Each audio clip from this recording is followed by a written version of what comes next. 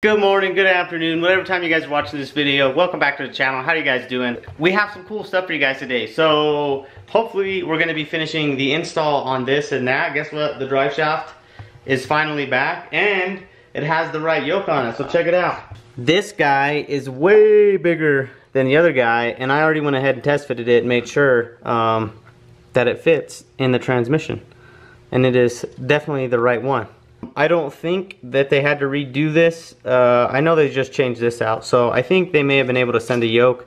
They said they had to change this, I believe, but to me it doesn't look like it. This looks identical. It's back and it has been rebalanced. I think they did change the weights on it, because I think there was a weight right here that they took off, and there's a new one there. So, and it has a sticker on it now from, what is it, ArizonaDriveshaft.com. So yeah.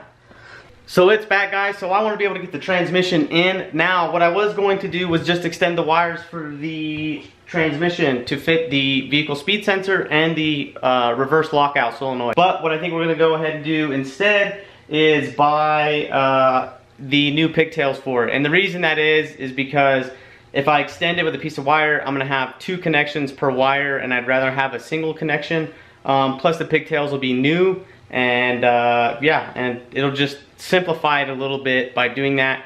They have one in town. It's like 18 bucks or something like that. Yeah, speed sensor solenoid though, or speed sensor in general, they're very not picky, but it's better to have a good connection, or the least amount of connections possible when doing one of those types of, you know, sensors, because the reverse lockout just needs a power and a ground, really is it. The other one actually sends a signal through the wire, so it's better if your wire has a very good connection and less of them, so it's a cleaner signal. So let's go ahead and do a little checklist of what we got to do, guys. We're going to break the lower pulley loose, which we can do one of 2 ways, either using I brought it home, I have a flywheel holder tool. That's what this guy is, the Snap-on guy. So I can use it to hold the flywheel and break that loose, but we got to break that guy loose. We also have to install the new flywheel, the new clutch, install the transmission. That's 5 things so far. We got to remove the booster pump and fix the wiring for that. That's 6. 7's going to be install the lower again, reinstall the blower. So 7 things now, or 8 things I mean, sorry. And then after that, we got to pull the alternator and put a new pulley on it, or the 3.5-inch pulley that we had on it back on. And also have to reinstall the new or the old lower, whatever you want to say, the Metco lower and its bracket and all that, since we put the factory lower back on. All that being said, it's quite a bit of work. We're going to tackle it one job at a time. I think first we're going to start with, and I've wanted to do this for a little bit now, which is we're gonna break in that guy right there. If you guys see it, that is a brand new Hakko soldering iron, and I haven't even used it yet. So we're gonna go ahead and take the booster pump out of the trunk, solder those wires back together. I may have to put a little piece of wire in there to extend the gap there so it's not stretching, because it's like 4 wires, and if one's short and you connect it, the other ones are gonna be kind of wavy. So we may just put a little piece of wire to keep them the same length and clean that up, but let's go ahead and jump onto that.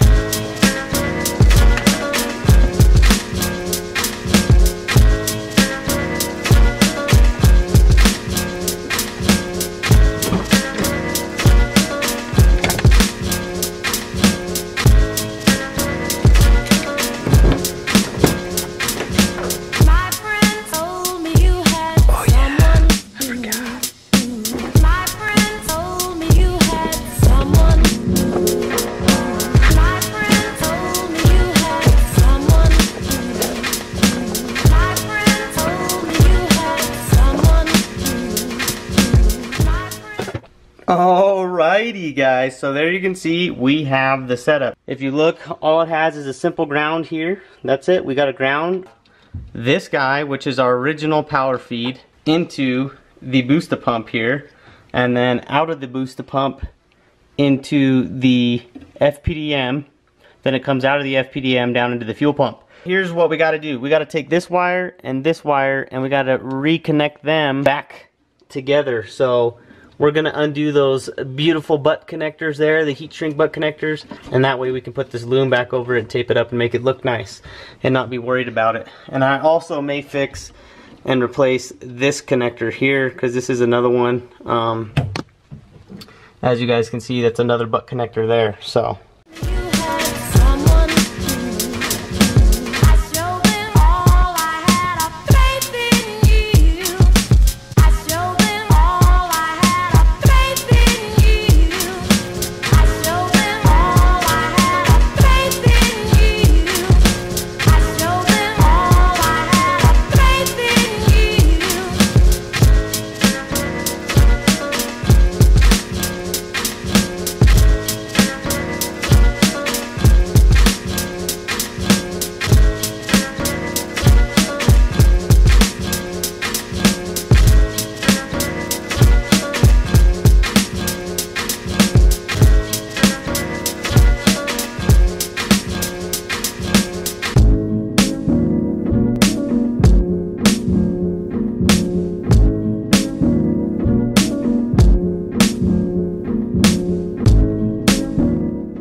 it's soldered together pretty nicely, looks pretty good. Pretty happy with it. It's not the greatest, but it definitely works.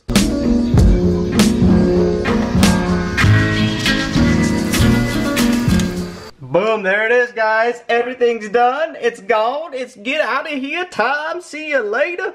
Looking good. Now all we gotta do is make sure it works, but we got some other stuff to do before that. I'm not worried about that. I'm pretty sure it's gonna work. So we're pretty much done in here. We can put all our tools from here away, get them out of there. And next is gonna be, guys, we gotta put this bad boy in. This guy's gotta go in and on and all that good fun stuff. So let's get to that. Oh, hello, Mr. Kitty. Is it time to install the clutch and transmission?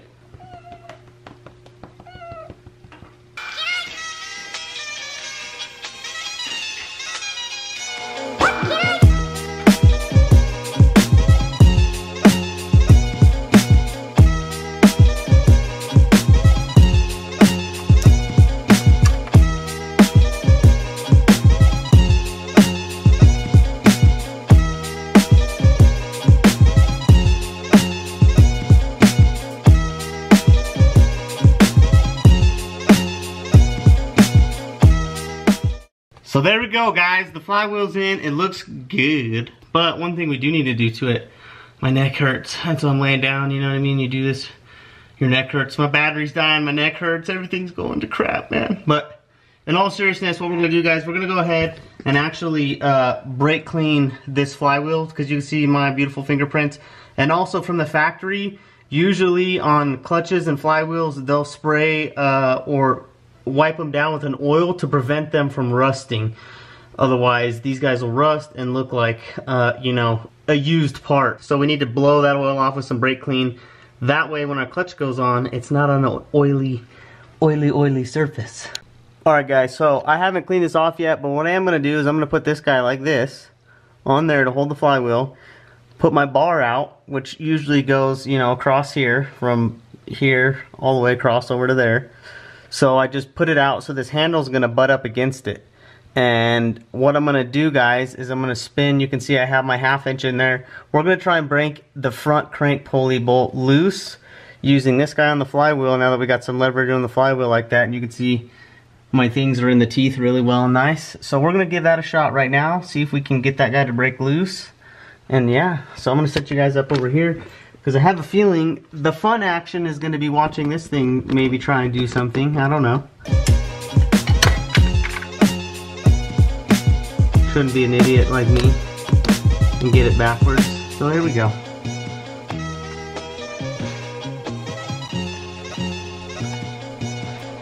Oh man, I was really hoping it wouldn't be that tight. Well, boy, is she tight. I've never done this before, but I hope it'll work. I don't know, guys. You guys tell me what you think. Is this going to work? Let me go turn that light off in the background.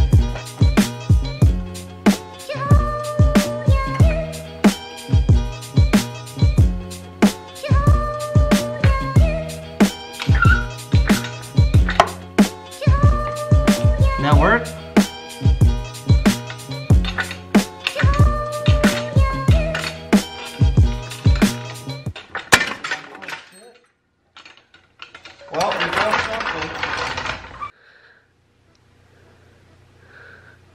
I don't think that's usable. At least I guess it just broke the head. Usually it breaks the socket. But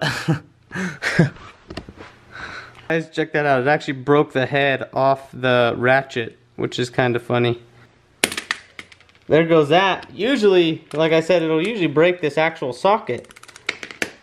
Like this guy. So I'm kind of shocked that he's still in one piece. But Cobalt 0, Cobra lower pulley 1. Well, that's pretty crazy, guys. I've yet to break a ratchet like that. Luckily, that's a cheap one.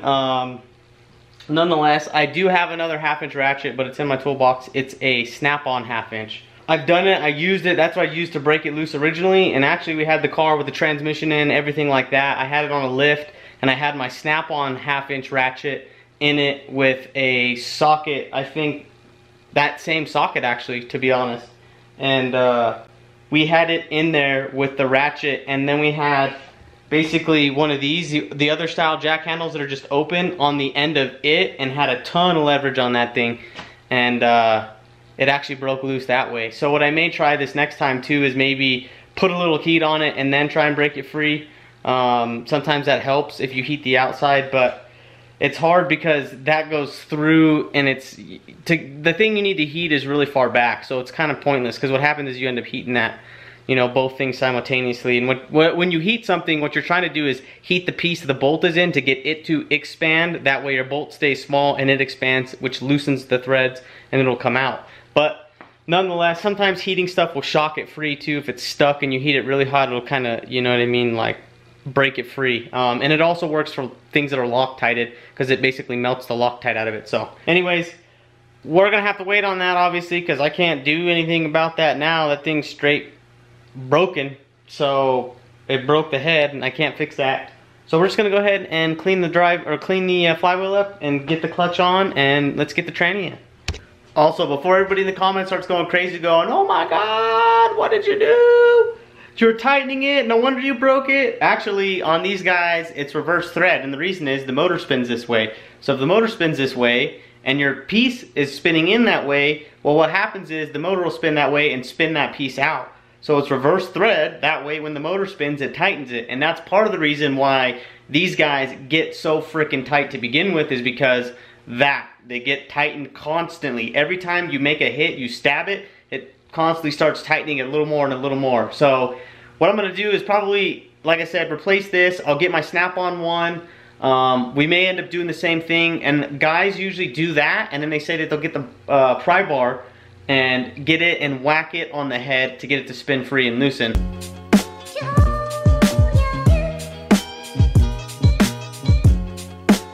And today, guys, on Chad's Educational, we're using a moly grease. The beauty of a moly grease is most of them are like kind of a dark gray, black like that. They are, and you can see that right there on my fingers, a dark gray. Mollies are really good for metal on metal contact. So the beauty of mollies and this type of grease is that a moly has the ability to kind of bond with metal or stick to it. So when you use a moly on a metal, and it's made specific for metal on metal, the beauty of moly is you put it on there, and even if I put it on here and I wiped it away, it would still have some on the surface, and I'll make it slicker basically. So it's kind of like you see dry lubricants, you spray them on and wipe them and you don't physically see them, but you can feel it slick. It's kind of like car wax, right? You wax your car and you can't see the wax, but when you see, you know, you feel it or you see the water run off of it. Moly essentially does the same thing for metal on metal, so that way it prevents metal and metal contact from actually gouging one another and making grooves. So it's really good for that. Okay, our clutch, we got a bottom, we got a flywheel side, so we know that goes to the flywheel.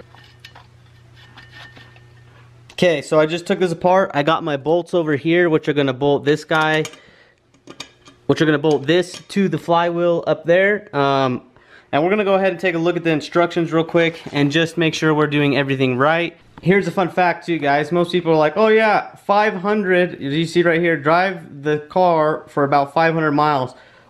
Or, in parentheses, 1,200 clutch cycles.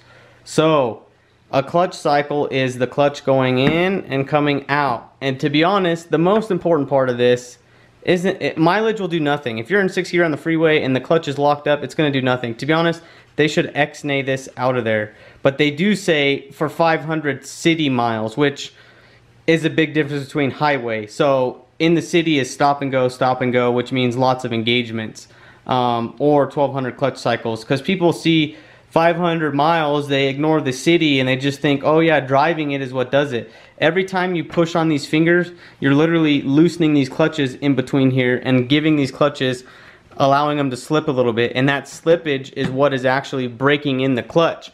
So this guy will spin, and as it spins and slips on this disc, it starts wearing these pads into its bottom plate down here, breaking it in and making it all find a home. That way everybody's kind of broken in and leveled off to the metal, should be nice and happy. That way you have the most surface area and you're going to have the best grip and be able to hold the most power.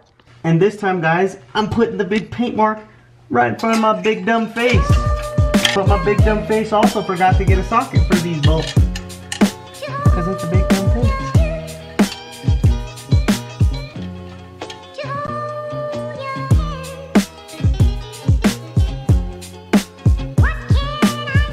Okay, there we go, guys. We got the this guy on and torqued. We got our next plate on, so let's go ahead and get the actual pressure plate on. And this time we're gonna line up this big fat paint mark.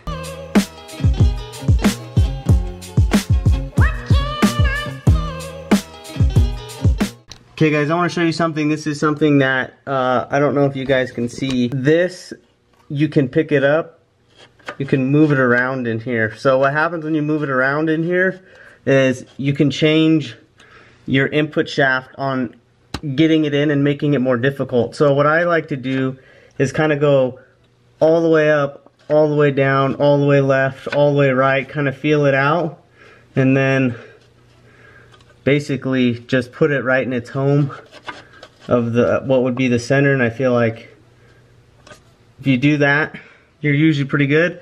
And then I take my gun and then I'll run this down lightly, because as soon as you start to run that guy down, it's gonna actually put pressure. Like we were talking about these fingers going down and in, when we run it down all the way, these fingers are gonna go past this guy. So now that it's like that, it can't move anywhere. And I just do that initially for the first two across each other, just to snug it and hold this guy in his home, and then from there we'll go around and get the rest of these. But I don't know if I want to bore you guys with that, so I'll come back when this is all done and tightened up and blah blah blah blah blah.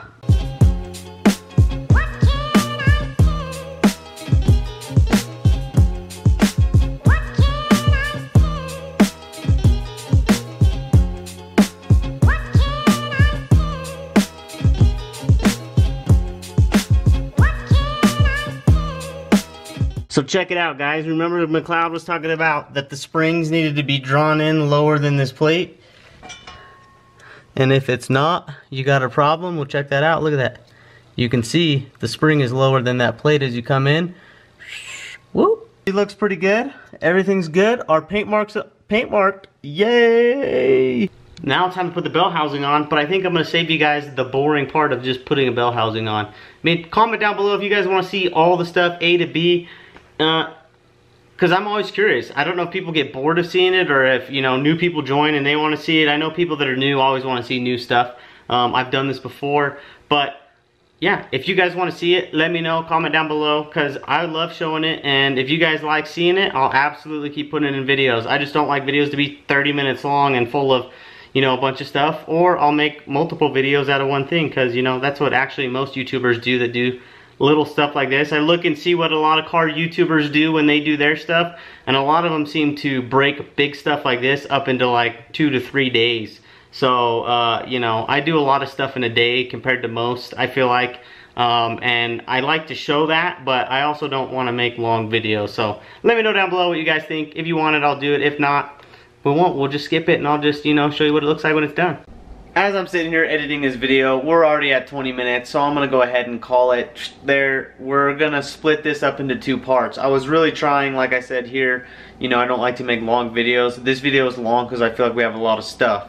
And I filmed a lot of it for you guys just so you can see it, and I kind of want to get your guys' opinion like I talked about, and see what you want. And so if you guys want to see it, let me know down below, and in the next video that I edit, I'll make it very, very detailed and go over, you know, most everything we did. But if you're new to this channel, feel free to subscribe. Also, if you like this video, give it a big fat thumbs up. It helps me out and I appreciate it. So thank you guys for watching. As always, stay productive. Work on your own cars if you like to work on your own cars, and figure it out and have fun doing it. And it's time for you guys to get the heck out of here.